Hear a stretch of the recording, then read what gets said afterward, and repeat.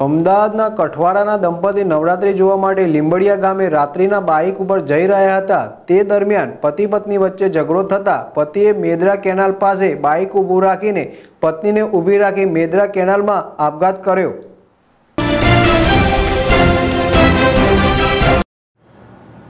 ગાંધીનગર જિલ્લાની નર્મદા કેનાલમાં અવારનવાર લોકોના આપઘાત કરવાના બનાવો દિન પ્રતિદિન વધી જવા પામ્યા છે અને જાણે કે નર્મદા કેનાલ આપઘાત કરવા માટેનું મોકરું મેદાન બની ગયું હોય તેવું દેખાઈ રહ્યું છે। તેવો જ બનાવ ગઈ રાત્રે 10:30 વાગે બનતા ભારે ચકચાર મચી જવા પામી છે।